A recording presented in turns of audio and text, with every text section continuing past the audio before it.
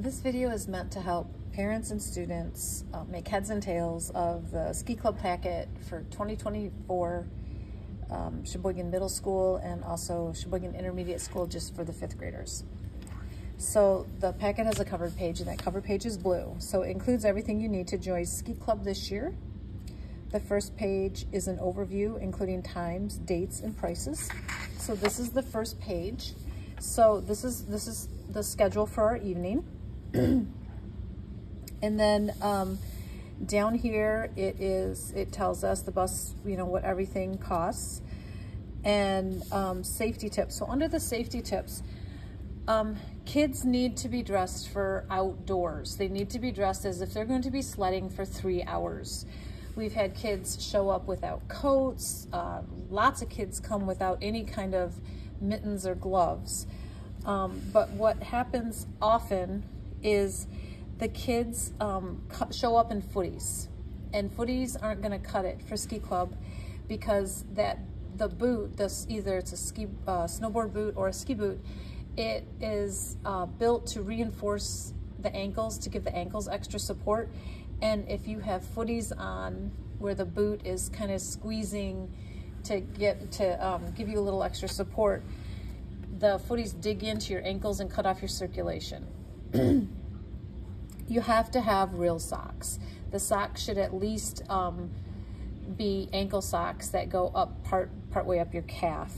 Knee socks are really perfect, but at least ankles, or at least the socks that go up past your, halfway up your calf is perfect. So we're never gonna ski alone. We're gonna use the buddy system, and that's a different page. I'll tell you about that. And you have to use skis, boards, and bindings that have been safety checked for weight and ability. So if you're renting skis from Nubs Nob, this is all taken care of. But if you're bringing your own, it can't be a snowboard that you bought for sledding at Walmart or something. It's got to be an actual snowboard meant for downhill snowboarding at an alpine ski place. And we're always going to ski under control. So that's that first page. It's this first page. Okay, so the second page is a list of Ski Club rules, and it also has the Ski Club dates at the bottom. So these are the rules, and they're very common sense rules. The release form and medical treatment must be completed before you ski. This is in addition to the medical treatment form that you completed on the first day of school. That form stays in the office. I need a medical treatment form that I can take with me to Nubs Nob every time we ski. So you have to complete a second form. And they're all gonna be due to me by January 12th before we go. All Ski Club students must travel by the bus to and from Nubs Nob. All students must abide by the rules of Nubs Nob and Sheboygan Middle School. Luckily, most of those rules jive, but if you're signed up for a lesson, I expect you to be at that lesson. If you are caught skiing on a hill much harder than you have been cleared to ski on, you are done. So you need to follow the rules, and that's for your safety and other people's safety. So that's number 4. Your personal safety and the safety of others must be taken into consideration at all times. This means that beginners will not be skiing the expert slopes or the moguls. And none of our Ski Club is allowed in the terrain park. And that's a Nubs Nob rule, but I agree with it. So I don't care how good a skier you are not allowed in the terrain park if you're skiing with the Ski Club. They do have a bunny terrain park that the kids can go on. That's on the Bunny Hill. So you're subject to Sheboygan Area Schools discipline code for the entire trip. So if you do something that would be a write-up on the trip, it will be a write-up Monday morning. All beginners must take at least 2 lessons. Personal belongings and electronics are the sole responsibility of the student. That means you can bring them. You can bring them on the bus. You can take them skiing with you. I am not watching them for you. I am not holding them for you. They are your responsibility. There are lockers there if you'd like to use one. Mostly the kids just put all their stuff in a bag, and the bags are kind of in a pile in the rental building, but that's totally up to you. Boys and girls don't sit together on the bus unless crowding makes it necessary, and then I tell you who sits where. If a rule is broken, the offender may not be permitted on subsequent trips this school year. So, and I'm serious about that, you guys. Skiing is an inherently dangerous sport, and if you're not following the rules and skiing carefully, things can happen. All right, so the ski club dates for this year are here. And there's 5 dates. And it says, if you're interested in being a chaperone, please call the school, and a chaperone packet will be sent home with your student. Okay, so that's the second page. Then the third page is a green page. This is the emergency release form. So there's a white one on file in the office. I have to have this one with me, so this needs to be filled out again. Sorry, but that's how we have to do it. And then the orange page is the parent release form. So the student's gonna put their name and the phone number, and can I text you, yes or no? Obviously, if your student gets hurt, I'm gonna call you, I'm not gonna text you, but just kids sometimes have questions or whatever. And then please name 2 other people that you are most likely to ski or snowboard with. Just because you put somebody's name down here doesn't mean that you have to ski with them every single trip.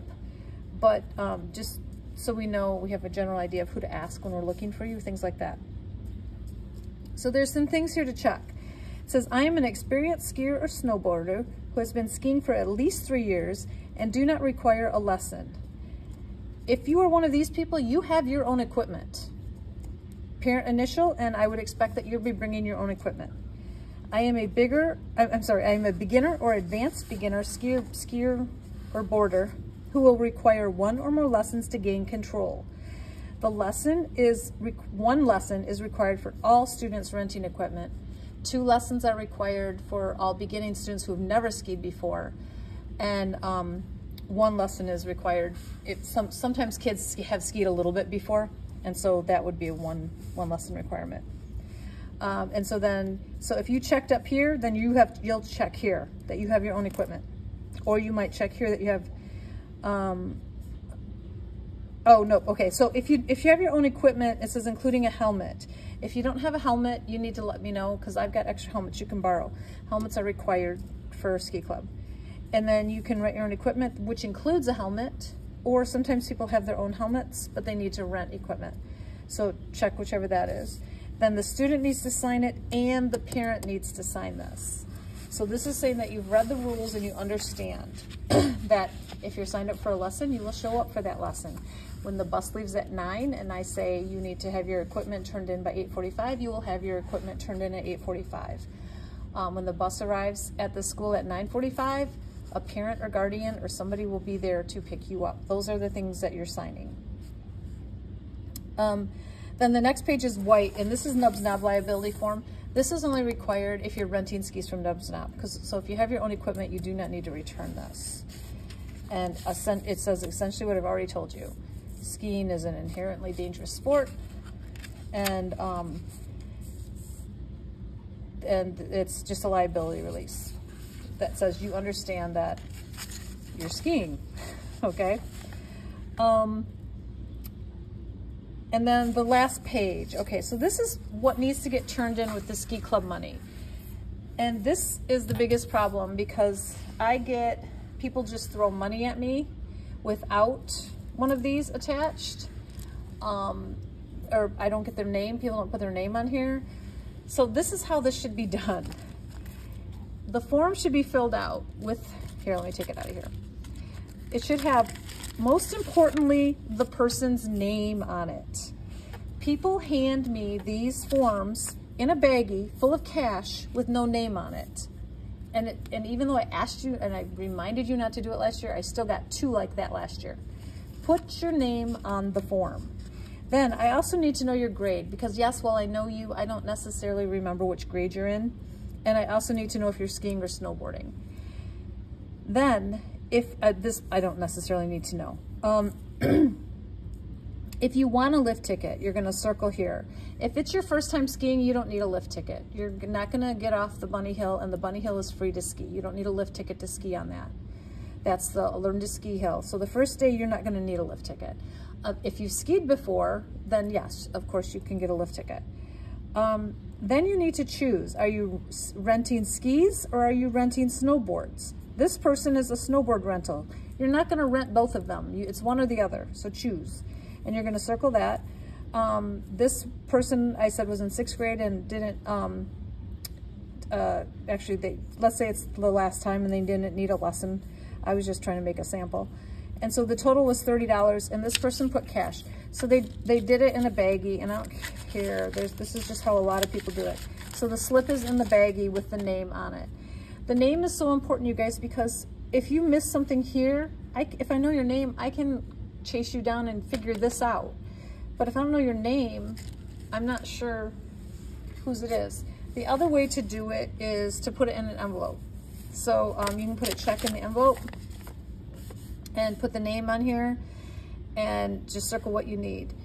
For families that have more than one child skiing, more than one student skiing, you don't need to write 2 checks. You just put the 2 slips on the envelope or in the baggie, and just 1 check in the baggie is fine. You don't need to write a separate one for each kid.